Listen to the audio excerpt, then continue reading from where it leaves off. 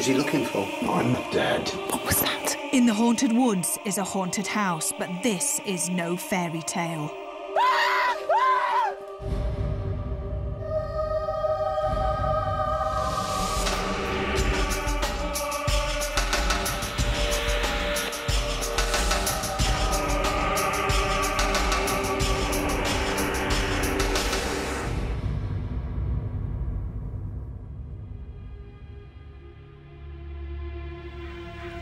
Hello and welcome to Most Haunted. The woods around me are just one of the settings for the dramatic story of this week's location. Witchcraft, murder, robbery and human sacrifice are just a few of the things that are alleged to have happened here.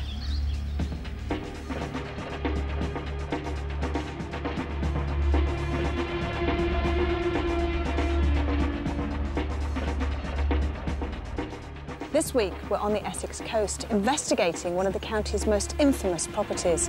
And by spending 24 hours, we're hoping to uncover the truth behind the legend of Treasure Holt. There's been a building on this remote site since the 1100s. It's been a haven for smugglers, an inn of disrepute, a hiding place for the King supporters, and the scene of satanic rituals. There are supposed to be several ghosts here that have been seen on many occasions. Will the Most Haunted team come face to face with any of them? Now, who's going to be willing to spend 24 hours in one of Britain's most haunted locations? I hunted around, I rung a few people, and of course we came up with the usual crew, the happy crew. There's Mark smiling. They all seem very happy now, don't they? Yeah, you do. When the lights go off, it's a totally different story. When we moved in, it was a very bad winter. We slept in the back bedroom. The kids was in the front bedroom in sleeping bags. And one night, my wife woke me and she said, quickly, a girl is sleepwalking. So I jumped out of bed and ran into the room, and we'd seen this young girl walk across the room. But when I got in the room, the young girl was gone, but my daughter was still in her sleeping bag. And that's the first time we see anything at all. Some people make it their business to try and catch evidence of ghosts, and one of those people, of course, is Jason Carr, who's a parapsychologist. Now, what do you think about the story connected with Treasure Holt? Well, it is, as you said, a story, and it's a very interesting story. It's a fantastical account of alleged happenings here. I think what's important here is that we concentrate on the actual sightings that have happened in the last 10, 20 years, where the current owners have seen themselves. I think those are the important aspects, and perhaps ignore certain aspects of the story itself. OK, so not to get too carried away with exactly. the whole thing. One of the things that was supposed to happen here, of course, was black magic. Do you think that's true or not? Well, you use the term black magic. Again, the story uses the terms Satanism and devil worship. Basically, it might boil down to witchcraft, which is a pre-Christian religion, the pagan religions, where people worship the earth and they used to dance around fires, as it says in the story. If that kind of worship or devoted thought happened on this land, then that might be a reason that psychics pick up emanations, because that devoted thought can leave supposedly a psychic imprint, and that's what psychics pick up on. So if you believe in that, then that could be why people have had unusual feelings here and feelings of presence. Now, obviously, it's not just the house. We've already mentioned that, of course, it's the surrounding areas as well. Yeah. How are you feeling about tonight? What are you expecting to happen tonight with all of us? There have been reported sightings both on the track that leads from the main house down to the main road, and also in this area and the lawns that are beyond, of two cavaliers, or a cavalier and a roundhead rather, fighting a duel, and the phantom monk of Simon, as the book says. But the monk ghost, and I was talking to the owner earlier on, he's seen it, but as he said, who's to say it's a monk? It was just a black figure, possibly robed, but he's associated with the monk legend. Now, obviously, he's seen something. Whether it's a monk or not, we don't know. Maybe we'll know tomorrow. Now, lots of people have seen things here and heard things. Now, is our psychic medium, Derek Akora, going to pick any of those things up? We'll find out when he arrives tonight. I was sitting downstairs with the wife. We was both reading, and there was a whooshing sound down the side of the house. And when we looked at the window, Uncle Percy was standing there. He vanished up the stairs in the doorway that he put in, because he used to use that doorway when he come back from the pub and didn't disturb nobody. We've pulled it all down since, and there is a frame of a doorway that's all been blocked in. The ghosts that I've seen don't even know you're there, I don't think. They just... I mean, I front to front with a cavalier on the stairs, and he just took no notice. It just happens. So whether it happens tonight or not, I don't know. Lots of things have happened in this particular room. For instance, in 1910, some human bones were found right here under these floorboards. Now, the ghost of Uncle Percy has been seen on many occasions, and he actually appears at this window.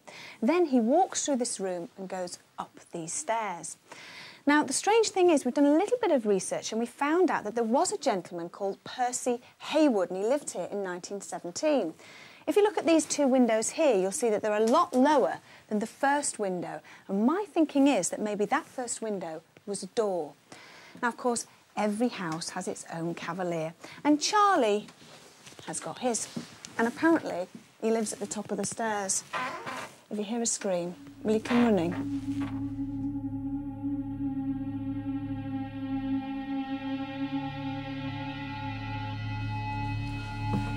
This is certainly a very higgledy-piggledy house. Now then, in this room, a lady wearing a crinoline dress has been seen many, many times walking through here. Now, very recently, somebody actually took a photograph of the outside of the house. When they had the photograph developed, they actually saw the outline of a person staring out of this very window.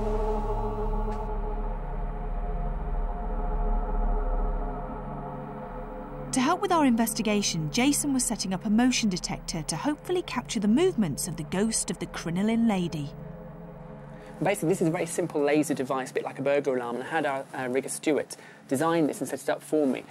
You can't see it with the naked eye, but there is a laser beam firing from this device to this device. Now, if I put the smoke machine on it, you can see it a bit clearer.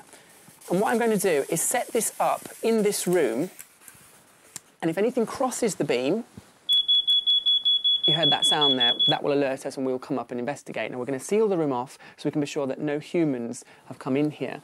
If a cat got in, there are several cats here, this is too high. The cats wouldn't be able to sort of break the beam, if you like. Now, the reason I've chosen this room in particular is because the crinoline lady ghost has been reportedly sighted here twice, moving across the room.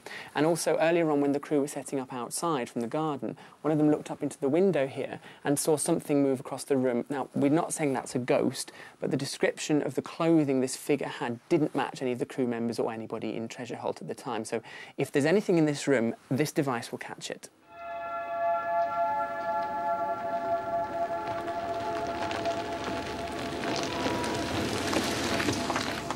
Derek Okora, our spiritualist medium, had arrived. As always, the location was a complete mystery to Derek. So what will he make of Treasure Holt and its past? Well, I can see it's a very old house, a very old property. And with it being an old house, I'm expecting to pick up maybe activity. They may not be. They may be quiet and want to stay in the background. Who knows? I'm looking forward to going into the woods because we've looked at buildings before inside. I think looking at an exterior is going to be more exciting. There's more potential for things to happen because of a much bigger space. Having said that, there's a lot of natural things that can happen too, so I'm going to be very aware that it might be down to natural causes.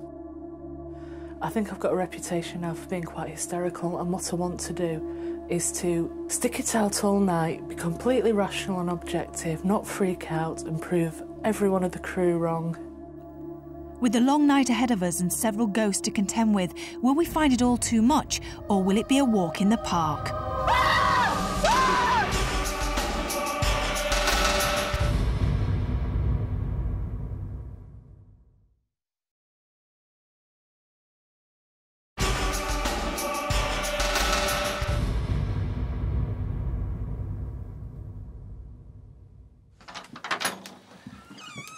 Yes, and as we actually come into this large room, lounge, what have you, psychically, I'm getting these feelings of, like, pulling me sideways. Oh, look at this. What? Oh, I'm sorry. Can I say, talking to you, my view over in the corner, a monk.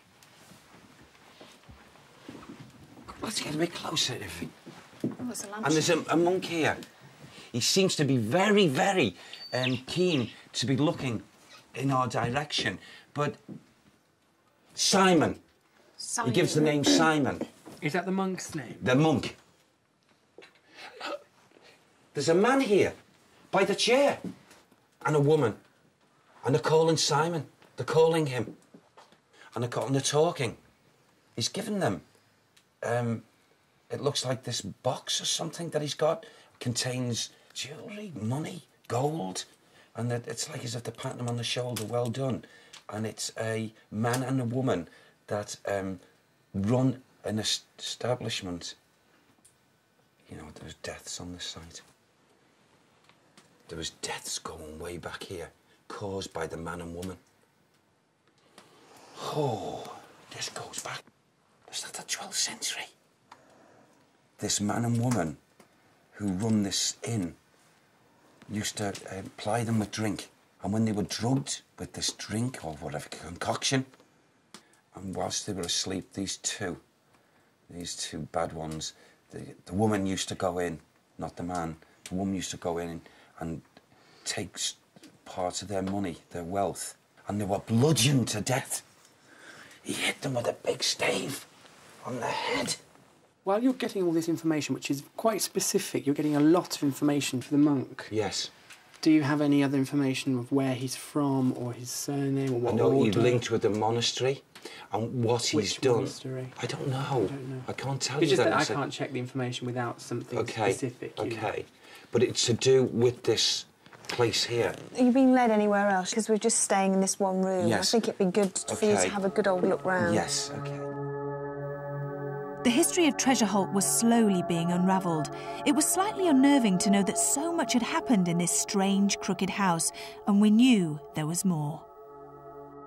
I get a young lady, comes here, and your hair is lovely and blonde and light. Her hair was even a lighter tone, and I'm getting the essence of her up here. But again, this is residual, and I'm just trying to work out time scale with this lady, because she's got the beautiful long dress that's out here somewhere, whatever they term that sort of dress. Who? Is that him shouting? Okay. Is he going to be... Where is he going to be? Downstairs. Okay. Derek was aware of hearing a man's voice calling to him from downstairs. We were all a little surprised to discover, according to Derek, it was the ghost of Percy. He's been seen on many occasions walking from one side of the house and through a wall where a door used to be, and he was now communicating to us through Derek. Go to my bed. Where's that door? Where's the door? I know my door, and I can't see my door. Not my door. Where am I? Can't you tell him he's dead? Can't you tell him he's dead? I can't not tell him he's dead. Well, because he might get all aggressive with me. Percy, do you know you are dead? Who's dead? You're dead. I had a good love here. I had a good love here. What do you mean you had a good love? You had a partner here, a wife or a girlfriend or something? What are they whispering about? We've just got a battery that needs replacing, and I'm going to replace it. See, cameras don't last forever, they die, like you've died. No, I'm not dead. Silly. If it's to be believed that Percy was communicating through Derek, it seems sad that he refused to believe he was dead, and who knows how long he would remain trapped in a house he once knew so well. We thought now would be a good time to switch to night vision and see if the darkness would entice any other ghostly residents. Back upstairs, we went to the room where the lady with the crinoline dress liked to walk, but was it her ghost that was making a lot of reported noises? You say, just before we came into this room, that you Yes. were picking up the essence of a little boy. A little boy. Yeah. And I feel like this little boy comes here.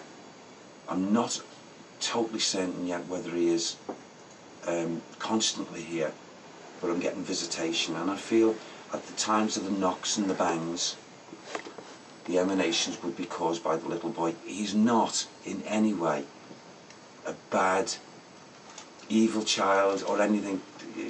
I feel as if he clings on to here with love.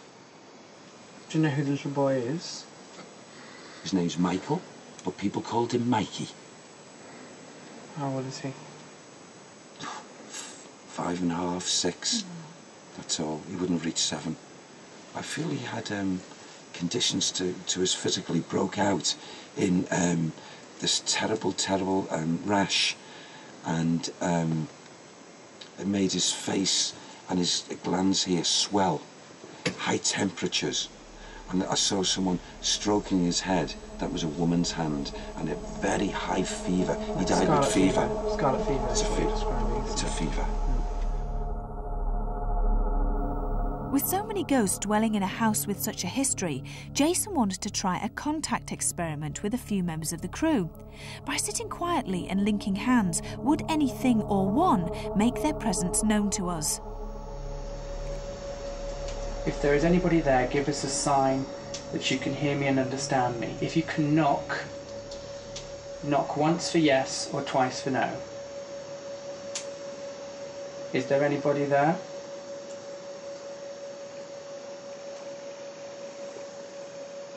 I'm very, very cold. I feel it all over my legs. On my phone. But was it there before, or is it just because I took my coat off? Thank you. We acknowledge your presence by giving us these signs, but can you give us something stronger? If you're causing this breeze that I'm feeling... Orb on this camera. Really? Where's it? Can you tell me where it went? It came from behind Stuart and towards Bev. Is there anybody here?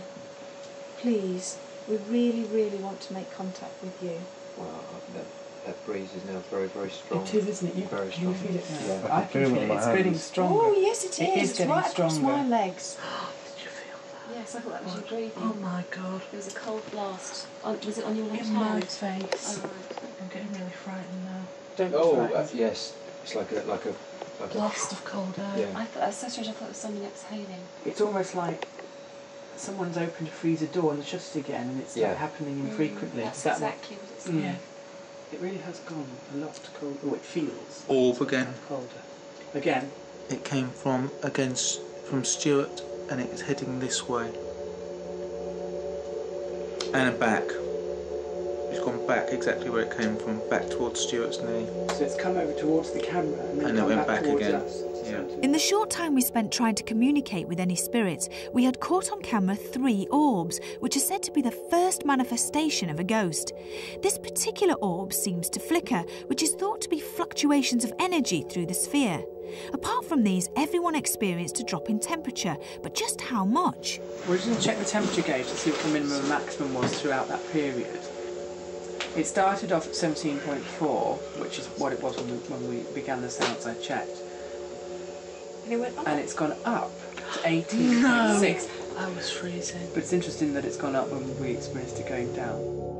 It was time to do battle with the cold and our fear, as we had to go into the woods.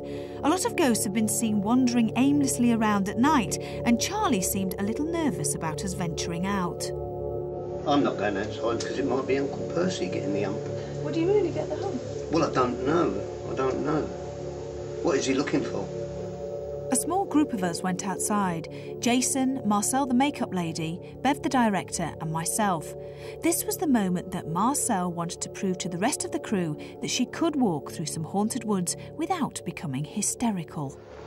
This is where the sighting of the 2 cavaliers has happened, or the cavalier and the roundhead fighting on the lawn. This is where it's meant to occur. Remember, there's wildlife out here. I've got to say, I'm back in that...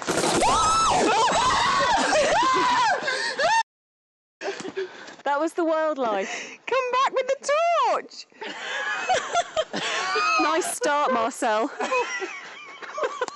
It's a drop on the house, something.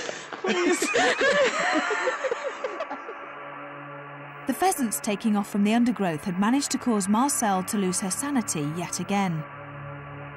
As we walked deeper into the woods, our laughter slowly died away and was replaced by unexpected fear. This wasn't so much fun anymore. Oh my God! Wait, what? There's footsteps. What did you see? I can hear footsteps. No footsteps. No, that was flapping over No, there. it wasn't. I heard some footsteps. What was that? What was that behind you? No, listen, everyone, listen to me. Whooshing noise. Listen to me. All stay together. If you get scared, don't run off. Stay together. Yes, absolutely. I'm petrified. Did you hear that? No. Behind you? No, I'm not looking either. Jason, it's all right. You're okay. It's all right, Marcel. Listen, we're don't all run right off. here. We're all together. I'm not here. going It's to run fine. off. I'm not going to leave you. You should have more faith in me. That's where I heard it from before. It's probably an animal, but it didn't sound it. Please, can we go inside? Do you want to walk back? Yeah. What's the bearings? Which way? That way. No, that way.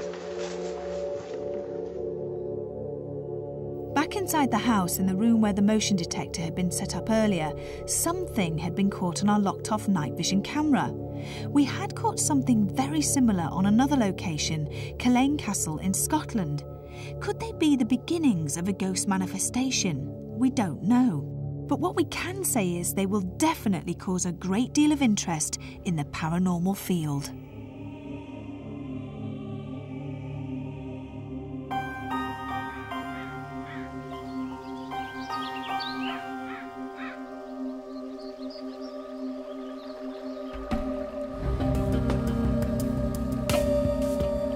The seance experiment that we did was interesting. At the time, we all seemed to feel temperature variations, breezes, people touching our hair. Now, we had a temperature gauge there registering the temperature. It didn't register a drop, quite the opposite. It registered that the temperature went up. Well, at times it can be a very good vehicle, and provided that the sensors run in a disciplined way, you can get great results. Treasure Hunt is a fantastic story. It's a ridiculous story in a way. You've got every kind of ghost you could possibly think of here, and they've been massively embellished, I'm sure. There are probably some seeds of truth in it. But having said that, there are contemporary sightings, and those, I think, are what we need to remember. The monk, or an image which might be a monk, has been seen. A lady in a long dress has been seen, and also the cavalier has been seen. The ghosts, the spirits that are here are people, again, that have had a great deal to do with the building. So it was lovely to experience.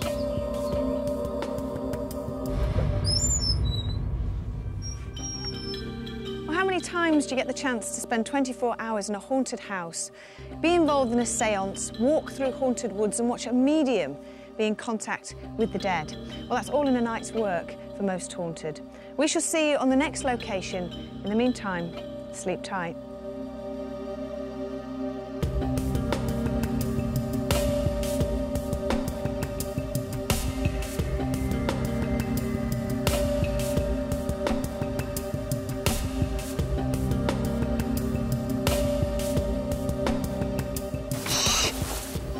Just heard it again.